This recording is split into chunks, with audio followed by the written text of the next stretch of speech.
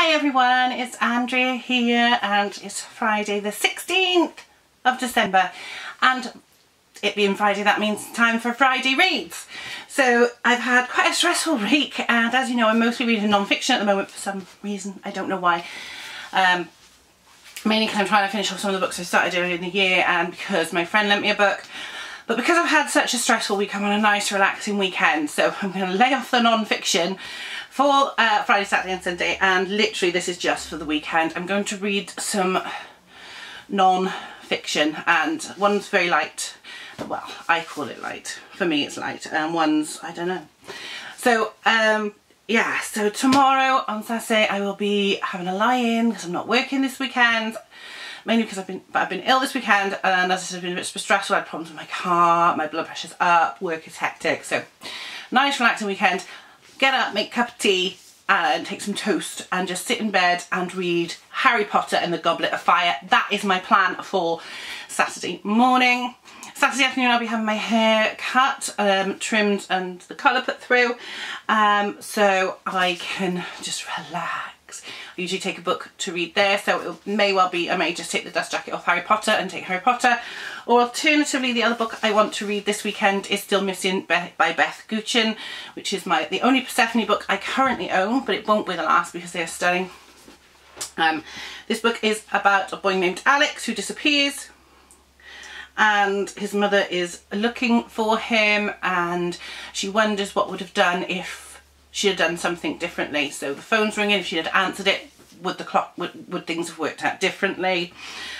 So I want to read this one. This one's been hanging around since August, I think. I bought it because it was, I just like the sound of the story, but I haven't fancied reading it until now, and now I just can't wait to get started. So this weekend it will be Harry Potter and Still Missing.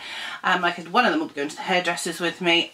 If I finish both of these on the weekend, it is possible, I have done that before. I might pick something else, or I might just go back to my non-fiction. So it's been a hell of a week. I'm looking forward to the weekend and not having to go to work.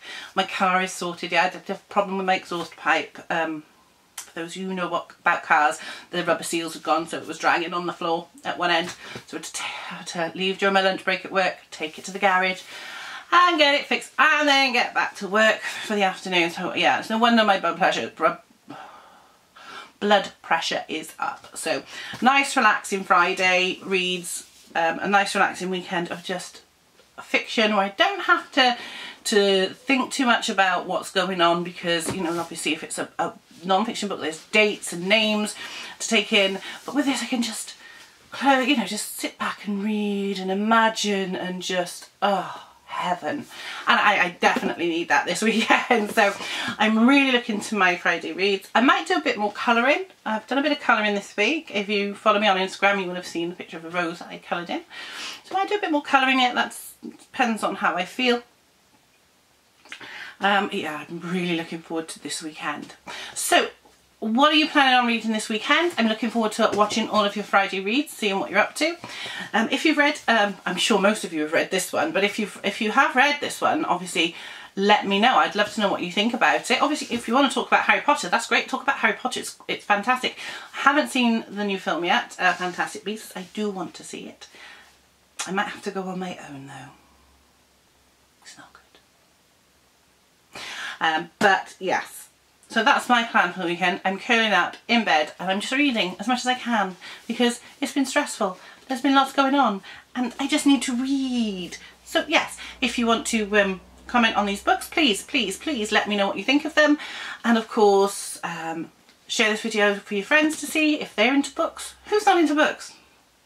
Really, who's not into books? Yeah, okay. If you're not into books, go and stand in the naughty corner because I just do not want to talk to you. Because it's just wrong. Obviously give me the big thumbs up, and if you're not already a subscriber, please subscribe. I will see you soon. I'll be back fairly shortly with some other video things, including a mid-month wrap-up that's going to be coming up fairly shortly, so I'll see you soon. Bye.